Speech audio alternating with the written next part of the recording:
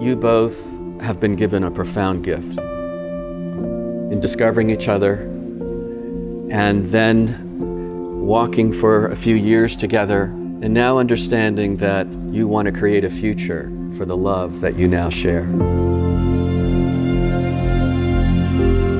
Sally, I gotta say, I have been so impressed with your unwavering support for Luke in everything that he does. You always have his back.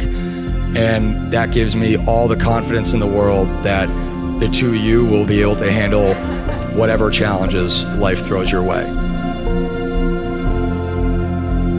I really do feel like I'm getting a twofer because my best girlfriend is marrying my best guy friend. I don't know how many people can say that, and I feel really lucky to be a part of this.